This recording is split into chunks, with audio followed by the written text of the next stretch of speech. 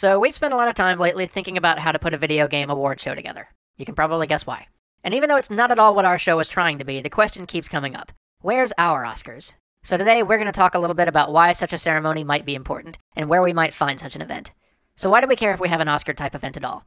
Well, you could argue it's the legitimacy that it would bring, and you could say that such an event might make us seem more respectable in the eyes of the non-gaming public, and you'd be right. But that's not the big reason why we care. No. We care because of the effect the Academy Awards have on the film industry. Have you ever noticed how, right around the holidays, a slew of films come out that take a few more risks, that demand a little bit more of their audience than some of the summer blockbusters? That's because Oscar season's coming up, and film studios want to win Oscars. Winning an Oscar helps the film sell more tickets, it helps the studio establish its brand, and it helps the writers, directors, and actors involved to draw in larger audiences to the films they make in the future. And hey, if they don't win the Oscar, no big loss for anybody. So, Oscars are great for the film industry, but all of that's old news to most of you guys. What people tend to think about less is how those December films get made in the first place. How do you pitch something like Juno or Eternal Sunshine, Black Swan, even The Social Network to a film studio? By saying, it's Oscar material. The Oscars give Hollywood a reason to greenlight the films that would otherwise never see the light of day, and I'm convinced we're richer for it. So where can we find our version of such an event? Well, first, let's look at where we most certainly cannot find it, because bad examples are often easier to learn from. The Spike TV Video Game Awards. For those of you who didn't see this year's event, lucky you. Spike TV has yet to post the show in its entirety anywhere, so apparently they feel the same way. But there is a lot we can learn from it, so here we go. Number 1. If you want your awards to be taken seriously, they can't be marketing events.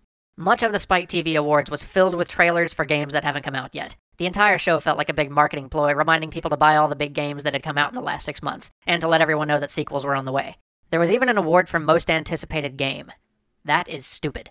Number 2. Celebrities from other industries are okay, but only if they actually care about video games. The Spike TV Awards was packed with celebrities, most of whom have nothing to do with and know nothing about the video game industry. We really gotta cut that out. Shigeru Miyamoto, Tim Schafer, Gabe Newell, maybe Cliff Bleszinski, even the Penny Arcade guys. All of them are far more qualified to be handing out awards and talking about games than Denise Richards. It's really selling ourselves short to say that famous people from other industries are better choices than we are to reward merit in our own field.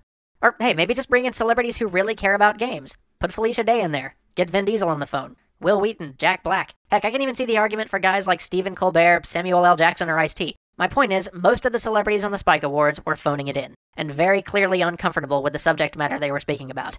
It's not glamorous. It's just awkward for everybody. Number 3, ditch categories like Strongest Hero of All Time. That's pretty self-explanatory, I think. Number 4, it can't just be the best-selling awards.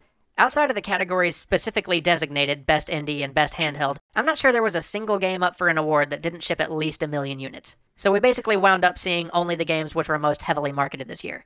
And while it's true that most of those big AAA games sold that many units because they really are good games and they often totally deserve the awards, they're certainly not exclusively the best. There's a lot of interesting stuff happening on the indie and handheld scene, and they probably deserve a little more than a single category.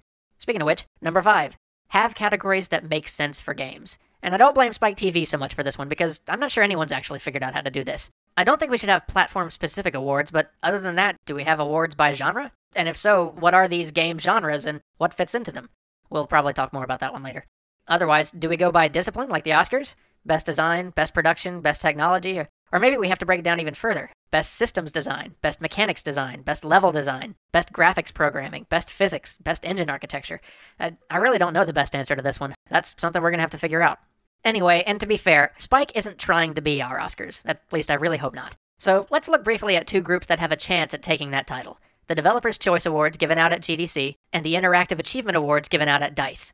Both of these awards are chosen by developers and have developers as presenters, for the most part. They both focus on the community, and they look to honor not only excellence in games, but also those that help to make them. And both of them try, at the very least, to look beyond what's popular at the moment and reward what might have a lasting impact on the industry.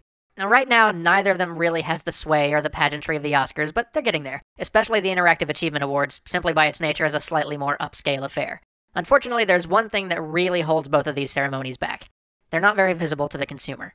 I'd be surprised if more than 5% of you watching this show today had ever actually watched either of these awards shows. And you guys are game enthusiasts. I mean, you're here on The Escapist. You're watching me. To the mainstream gaming consumer, these award shows are almost completely invisible. So, unfortunately, they have very little impact on the general game-buying audience. And that means that they don't really have the Oscar effect in terms of what types of games get greenlit.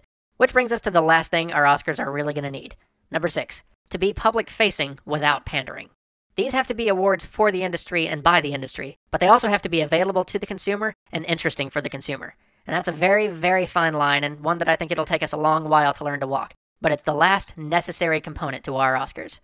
So, yeah, I guess that's about it. If you can, try to tune in to the Interactive Achievement Awards or the Game Developers' Choice Awards next year. At the very least, I can guarantee you it'll be more enjoyable than the alternative. See you next week.